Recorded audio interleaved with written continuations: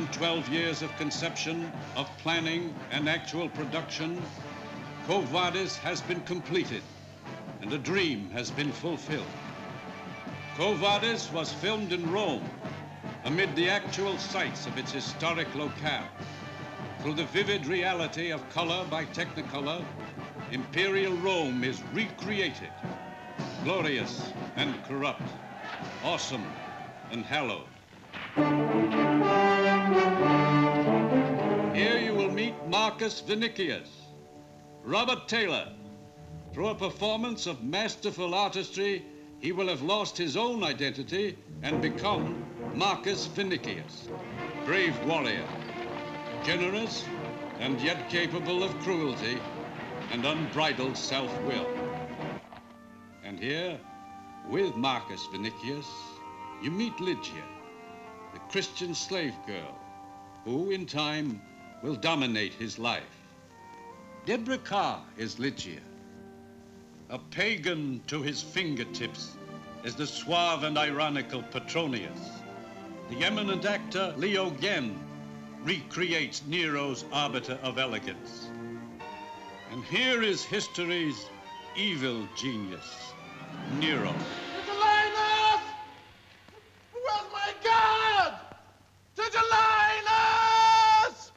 Under the forehead of a demigod and the face of a beast, he was a drunkard and a sensualist, full of changing desires and swollen with fat and crime.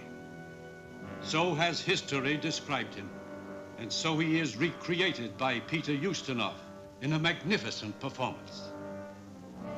The Empress Poppaea, a hard and calculating wife whose hand shaped the fate of Nero's world. The giant Christian slave Ursus, a man of tremendous strength and the gentleness of a child. Here the fisherman, Simon called Peter. In all, there are 110 speaking parts in Quo Vadis, an unprecedented cast of 30,000 men, women, and children. You will see thousands upon thousands of players appearing in a single scene. No achievement in entertainment history has equaled the panoramic spectacle, the splendor, the power, and the compelling human drama of Quo Vadis. It is an experience which cannot be compared with anything you have ever known before. You'll witness the infamous revelry of a night in Nero's court. You'll stand with the Christians in the catacombs. See the battle of the giants. You'll know the love of Marcus and Lygia, the spectacle of Nero's circus, the terror of the arena when Ursus stands alone against death.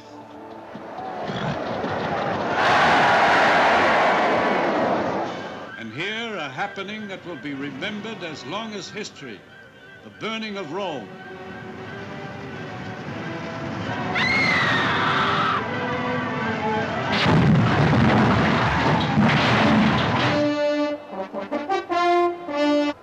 Standing here in the shadows of antiquity's pagan gods, you will join with Rome's roaring multitudes as they honor their victorious warriors.